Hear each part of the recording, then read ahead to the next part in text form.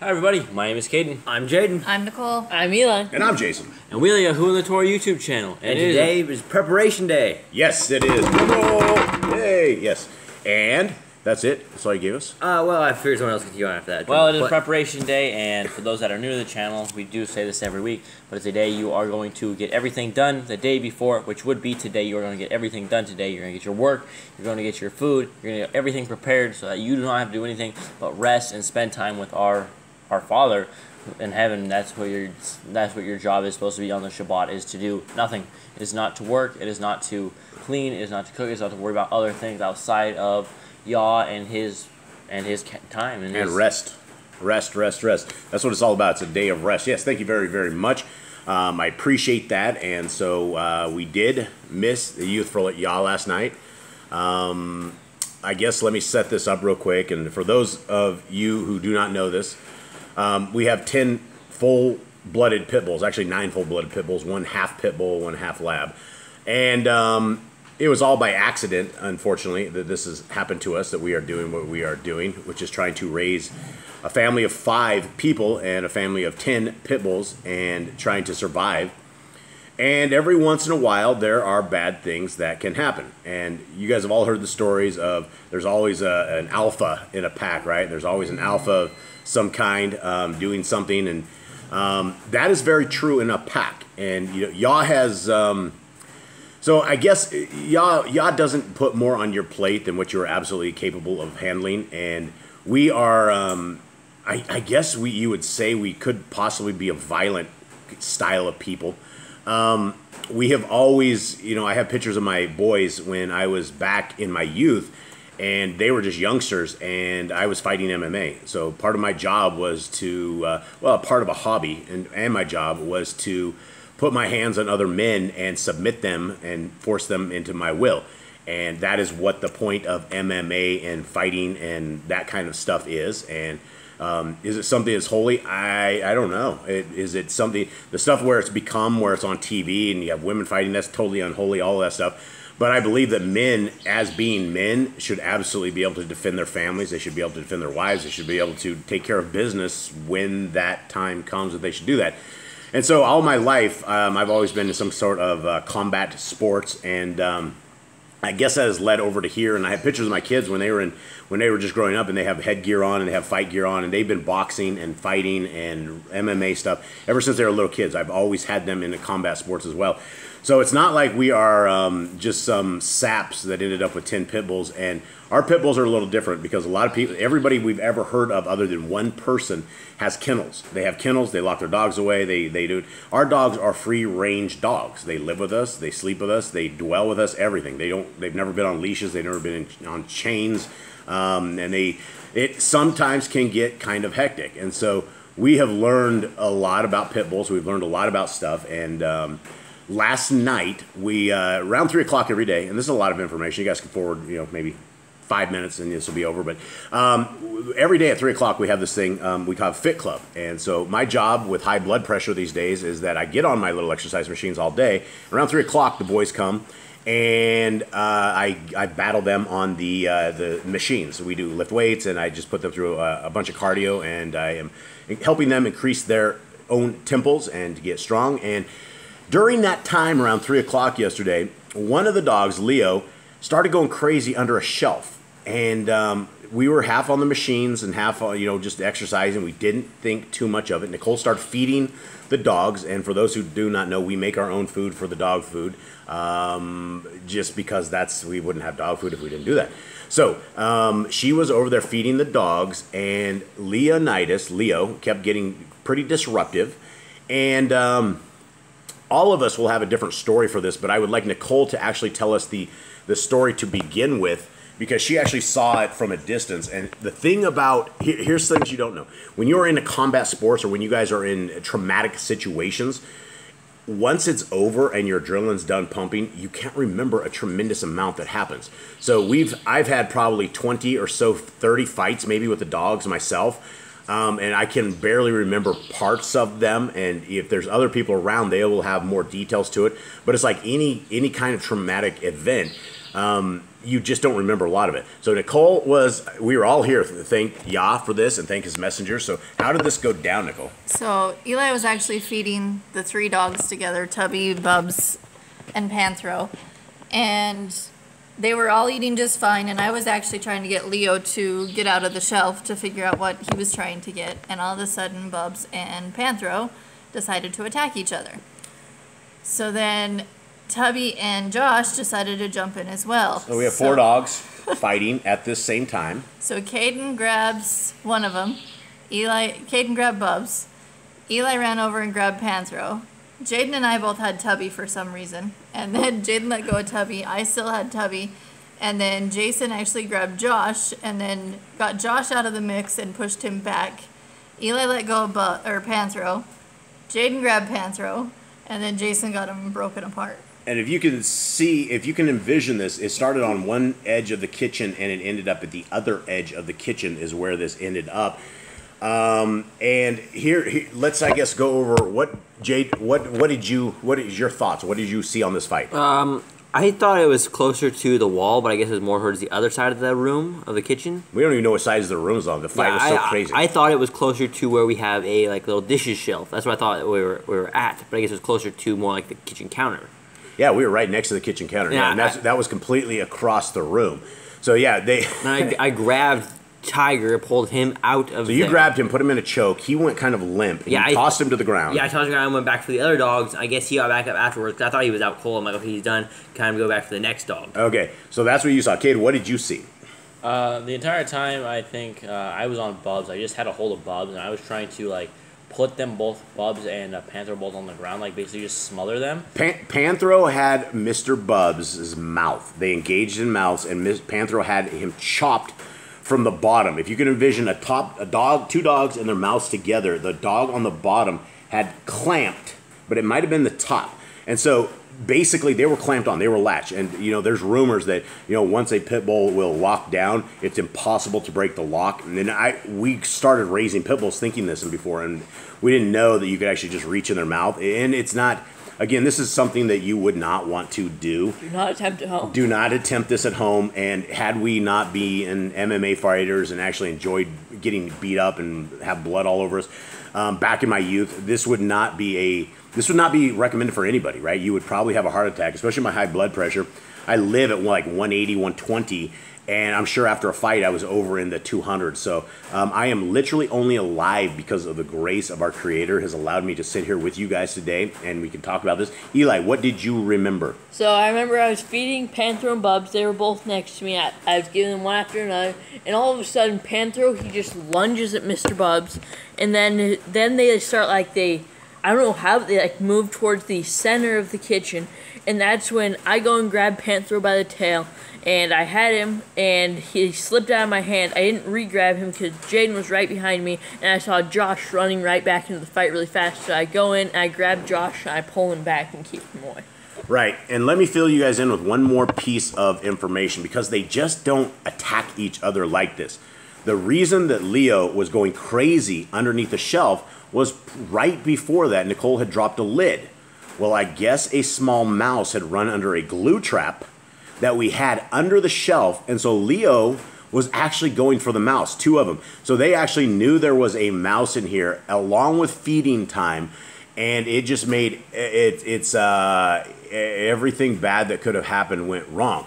Now, what I remember, and I will put this on there, is it goes so fast. I mean, literally, I'm in the living room, which is right next to the kitchen, and I look over, and they just erupted. Now, I didn't see Tiger in the fight, and I only saw Josh at the end. I came up, when I ran into the pack, Josh had a hold of Mr. Bubs' head. I grabbed a hold of Josh's mouth, and I grabbed it, and I smashed him in the head. I punched him really hard in the head, and I grabbed him, and I wheeled him.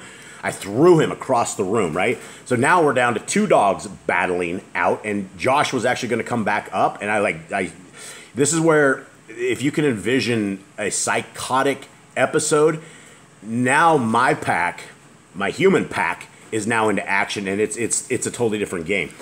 So Jade is on one side, and he's right behind Panthro, and it's one of those things that you have to be extremely, what they call fight IQ. Fight IQ is your ability to stay in a fight, even though you're being hit and even though there's extreme pressure. You have to be able to stay calm and eliminate your opponent before they eliminate you. And you have to stay composed, because during the composure, you're always getting beat up. You're always getting punched in the face or something is happening to you. So Jade was sitting there, and he did not have a hold of Panthro's tail at the time. Cade did not have a hold of Panthro's tail. And the first... Bub's tail. The first rule that we have, it's called the first rule of Dog Fight Club, is what? Tails. No. Tails. There's no dog. The very first rule of Dog Fight Club is there absolutely should have never been a fight. Now, what's the second rule of Dog Fight Club? Tails. Tails. You have to maintain your composure, and there has to stop this effectively. And I fought dogs before where there wasn't anyone else, and it is wild, because I will dive into the pack and literally dive into the dog pile, and it's a full-on fight. And it's like, I am so lucky to even be here to explain this stuff to you. So I get over there, and I manhandled Josh, got him out of there. And at that point, the two dogs were latched up. I screaming for Jaden to grab tails. Caden grabbed the tails. And it was an interesting bite, because I've dove into dogs' mouths many times. And every time it's not a good opportunity. It's not a good feeling. And it's something that I don't know if it's courage or if it's that you cannot allow that your family members to tear themselves to shreds and there's nothing else you can do. So, and I mean, this happened probably within, all of what we're describing here happened within 30 seconds, right? The entire thing from one side to the other, it did not last very long, but it seems like it lasted a long time, right? So I drove into the mouth. The boys grabbed the tails. I could not get the bite off of Panthro. He was latched onto Mr. Bubs. I could not get it broken. The first time I reached in, I went right back into it. I actually never took my hands off it, but I repositioned. And the crazy thing is Mr. Bubs's mouth was over the top of my hand. I was literally in the hands of the dogs again. And I felt 2 or 3 snaps. It was not like the last dog fight where I had 4 heavy bites and my hand was completely gnarled. This one, I got snapped 2 or 3 times, and I pulled away. And I had dots all over my fingers, and I could tell exactly where I got bit. The dogs were apart, right? We got the dogs apart. I grabbed Panthro, we drug him into a room, and then we had to start calming everybody down. And after a fight, it's insane what's going on. But that was actually it. If that sounds crazy, it actually gets crazier, because after the end of the dog fight, then I go around and I beat the crap out of every dog that was involved. If you were in the fight, I went around and I make a point that you get a lot of spankings, right? The big alpha. After everybody's like calmed down, and I make the rounds, and everybody gets spanked. Everybody that was involved in this thing completely, it gets spanked and manhandled, and they know when it's done who the alpha of the house is. And it's a wild house. Now, here's the miracle on this whole thing. Jaden saw me get bit. I got bit, and like 5 minutes after that whole fight, I looked down at my hands, and there's nothing there. I still see nothing on my hands right now, and I saw the dots, I felt the snaps, and it wasn't truly bad, but it was dog bites. And today, the worst that I have in my hand is it feels like my hands are jammed. Cade has an injury on his hand. Jay, do you have any injuries? Nothing. Anyone? Mr. Bubs has a whole bunch of arm injuries. Panthro's face is all swollen up, and I guess everybody else got off scot-free. A lot of people got spanks after that, though. Tiger got spanks. Josh got spanks. He got beat up. I took out Leo, too, just because he was messing with the mouse. So it's kind of crazy around here. Like I say, it is a dangerous world that we live into, and so I thought I would bring that to you guys simply because we could not make it to the Yahoo and the Torah for Youth last night. And so let's get into our daily stuff. And for everybody out there, our family, much love to you. Hey, we love you. Hey, you guys have, just so you guys know, you have crazy family down south here. And if you guys ever meet any other family that has 10 pit bulls that are roaming around, as in this, I would love to meet these people, because they're absolutely hardcore individuals that they're either crazy or they really like dogs a lot, that they're willing to put this kind of sacrifice up. And we're 5 years into this too, so we only have like another 6 years that we have to deal with this. And I hope they go good. And after the last fight, I almost lost my thumbnail. The fight before that, I think everything's good though. So let's get into this. And everyone all right? Yeah. Yep. Anyone have anything else on the fight? No, I think that Any was advice to anyone? All right. When you get- have a Don't dogfight, get a you pack of dogs. when you have a dogfight, you can't pull them apart because then they like rip each other to shreds Yeah, because the teeth are stuck in each yeah, other. absolutely. So you have to like make sure you like try to lift them off the ground. I think so they have no leverage. Something called Let- a break stick, I think. It's Yeah, like you, shove it we in their mouths. yeah, that doesn't work. We try. You can do And a probably break. not for pit bulls, but for like smaller dogs that It- work. it works for You have pit a full bulls. pack Yeah, that now, you have 4 dogs on in one fight. the problem is the adrenaline and the way that this pack works is like 1 or 2 dogs get in on this, and for whatever reason it trips them, and they all decide they're going to fight, and then you got to fight the entire pack, and it's literally a big human pack versus the dog pack, and it's wild. So anyway, that's the story for the day. We hope your week has been better than our week, and we still have a cow that's down as top of this, and so it's the Hasatan is definitely testing this family, and then Yah will deliver us. He will always deliver us, and yeah, just be in Yah's world. All right, so let's get on to this, guys. Deuteronomy, where are we at? Actually, month 6. We are in month 6. It is a 6th day, and tomorrow is the Shabbat. And just so you guys know, tomorrow is the Shabbat, and today is the 6th day, preparation day. On our Father's calendar, it is the 6th day of the week, 5th day of the month, 6th month. All right, so there we go. All right, let's get into this crazy pack, my big crazy pack here. I couldn't do this without you. I definitely wouldn't ask anybody to ever try doing pit bull stuff. Yeah, drum roll. Drum roll. All right, here we go. Deuteronomy 1, 2, 3, 4, and 5 is what we've been into. 3 times so far in Deuteronomy, Moshe has said, "It is because of you people I cannot go to the land. It is because of you guys, and I want you guys to keep very good alert. Even though we're all shook up today, even though everything's crazy, I need you guys to be aware of where we are at. I think we've done a good job so far in recording these laws, statutes, and commands, and we are going to go through this yet again when we're done with Deuteronomy in another translation. And we're going to try to dial it in and make sure that we have done our job. But let's begin. Deuteronomy 6. Now these are the commandments, the statutes and the judgments, which Yahuwah Elohim commanded to teach you, that ye might do them in the land whither ye go to possess it. That ye might fear Yahuwah Eloheka, to guard all his statutes and his commandments, which I command you, you and your son, and your son's son, all the days of your life, and that your days may be prolonged. Anyone have anything? So that feel like a command, maybe Yep. like do what I do. All your generations do what I tell you to do. To guard his statutes and commandments, right? Right. So we have do we have something like that? Nicole, this is going to be like a hardcore chapter for you. Yes, I know. Yeah, it's the one where it just says guard his laws. Okay, guard his laws, and you're supposed to guard them, and you're supposed to. He said, again, it's to your son, your son's sons, right? And so if we've gone down this road yesterday, right? Your son's sons, whatever. That's all people that would be keeping the law, statutes, and commands. Okay, 3. Hear therefore, O Yashrael, and guard to do it, that it may be well with you, and that ye may increase mightily, as Yahuwah Elohai of your fathers has promised you, in the land that flows with milk and honey. Okay, this is it. This is the Shema. Now, the Shema is a famous chapter, and when it is a Shema, Shema means hear and obey, and that is what the Shema is. And so when you see, hear, O Yashrael, this is you guys, right? This is Yah's people. Yah's people are the people that are doing his law, statutes, and commands. We're not talking about a bunch of penguins that are having abortions over in the land they call theirs, right? We are in captivity. We are waking up out of captivity, and this is for you, my friends. Hear, O Yashrael, Yahuwah Eloheinu. Yahuwah is one. Okay, what does that mean? Does that mean there's a Trinity? Does that mean there's the God, the Father, the Son, and the Holy Spirit, and that's who we worship? Is the 3 in 1? That sounds like 3, not 1. It says Yahuwah is one. Now, is Yahuwah a liar? Is Yahweh is a liar? No, think so. If he wanted to tell us there was a Trinity, he would say Yahuwah is 3. Well, if you say, I am one and I am still one with my son, I am still this, right? But he didn't do that. He says right here, Yahuwah is one. Okay, this is very important, everyone. And you shall love Yahuwah Eloheka with all your heart and with all your soul and with all your might. What is that command right there? Love Yahuwah. No, what is that command?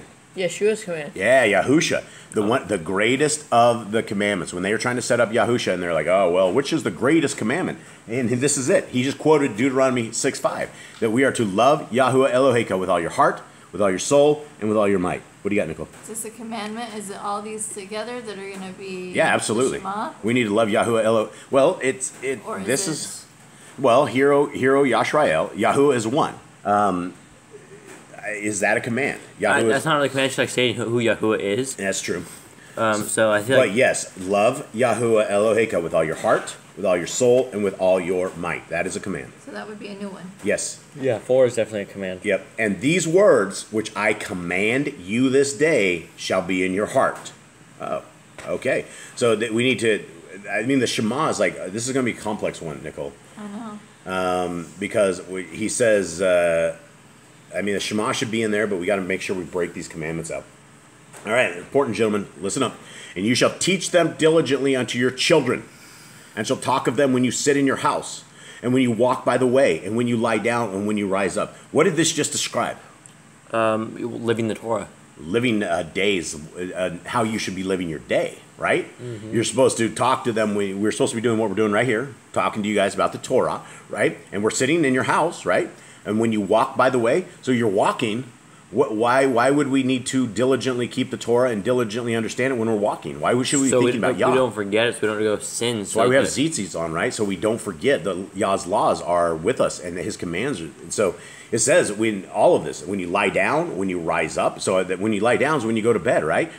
What do we do at night? Do we worship Yah? Do we pray? Do we give Him glory that you survived another day in this crazy world? When you rise up, Yah, our Creator, has given us yet more breath. He gave us another day that we can be alive on this beautiful land that He has built for us. Verse 8, and you shall bind them for a sign upon your hand, and they shall be as frontlets between your eyes. Okay, what does that mean? Basically, your hand should be doing the Torah.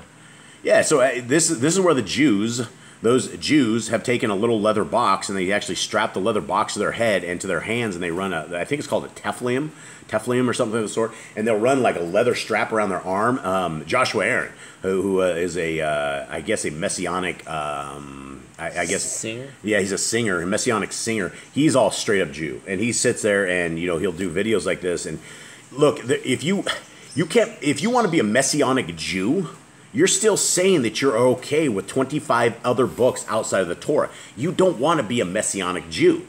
You don't want to be a Jew.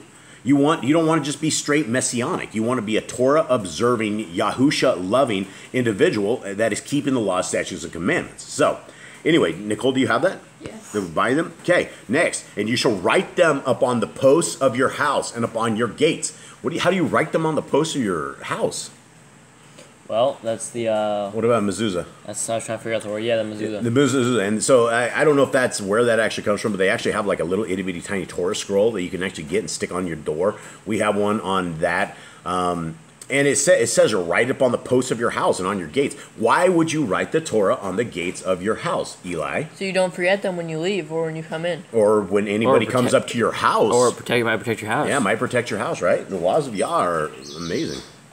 Verse 10, and it shall be when Yahuwah Eloheka shall have brought you into the land which He swore unto your fathers, to Avram, to Yitzchak, and to Yaakov, to give you great and goodly cities which you built not, and houses full of good things which you filled not, and wells dug which you dug not, vineyards and olive trees which you planted not. When you shall have eaten and be full, then beware, lest you forget Yahuwah, which brought you forth out of the land of Mitzrayim from the house of bondage.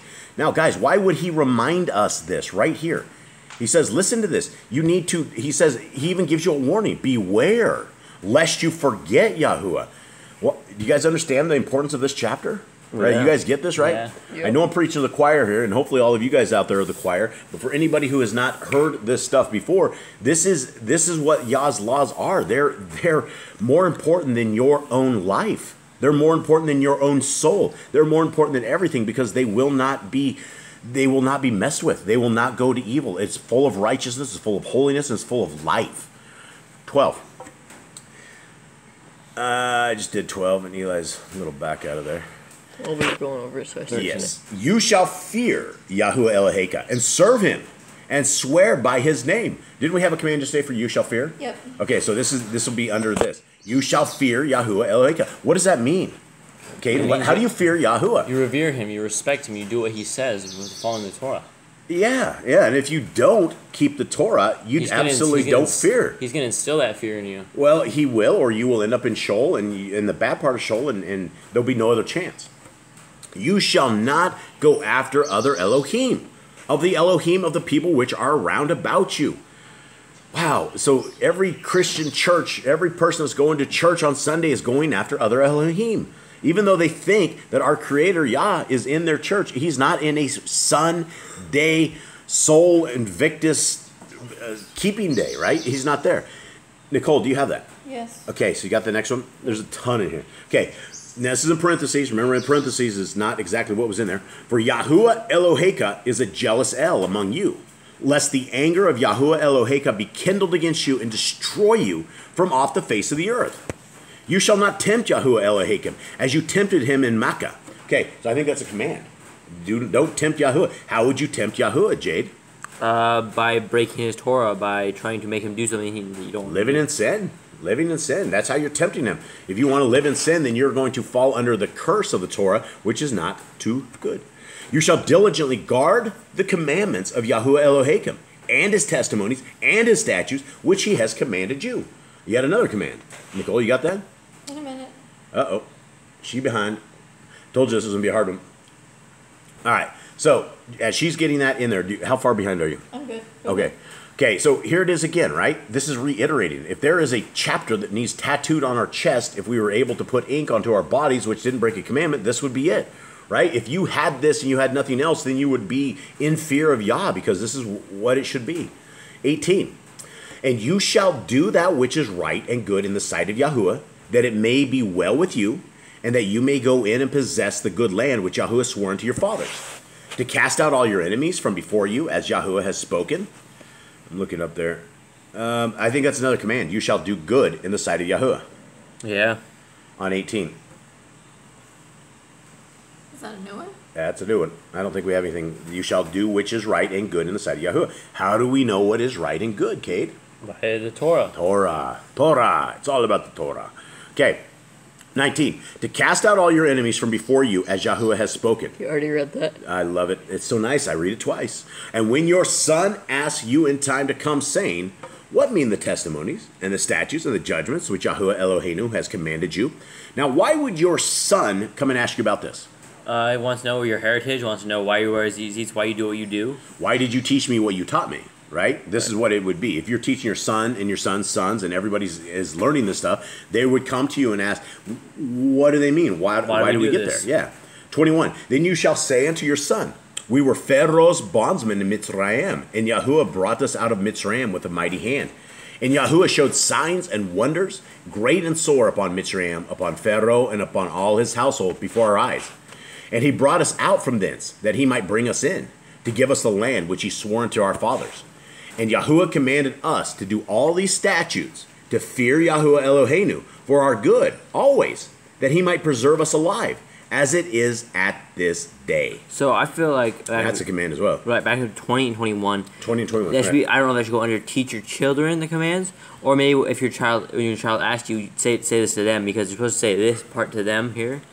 Okay, so that, yes. Yeah, so 20, and see, 20 has like half of the command, and then 21 the beginning for 21 command. So yeah, I think this would be under the kids, if we're teaching our kids. Teach your children the commands. Right, because that would all be, they'll come to you and ask why it is. So Nicole, do you have 20 and 21? I will add it right now. Okay, this might get a little messy. So join us for Shabbat, and we will actually go over all these because we've added a tremendous amount this week, and so it's crazy. Okay, so you got 20 and 21. Is there anything else? Then we had 24. Yep.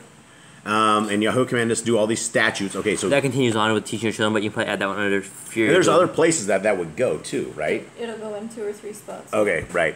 Perfect. 25. And it shall be our righteousness if we guard to do all these commandments before Yahuwah Eloheinu, as he has commanded us. Now, I have that highlighted right there because I've heard that all the time. And they're like, Jason, the works aren't going to make you righteous. Oh, you think you're holier than the rest of everybody. Oh, you keep the laws. You think you're good people. That's what they say right here. And it says, and it shall be our righteousness, right? If we guard. to do all these commandments before Yahuwah Eloheinu as he commanded us. That doesn't mean you're missing one. That doesn't mean you're taking a slab of bacon and eating that for breakfast and you keep the rest of them. Because if you're eating a slab of bacon for breakfast, guaranteed you're not keeping Shabbat. Just the way it is. All right, gentlemen, that was an amazing chapter. We have a very long day. We got to get ahead, caught up here. Does anyone else have anything else? No. Prepare for your Shabbat. Yeah. Keep the commands. Teach your children the commands, and yeah, teach them all. Teach everybody from the smallest to the oldest. Teach the hobo in the alleyway. Teach all of these guys. Everybody that you have a chance to speak to about Yahuwah and his laws, give it a shot. You never know where you're going to be planting grass. You never know where you're going to be planting seeds and fields and where it will spring up. And sometimes it begins with you. And if it begins with you and you do this, Yah will bless you and Yah will bless the person you're trying to reach. So, all right, guys. Thank you guys very, very much. I hope you guys have a wonderful day. all right, shalom.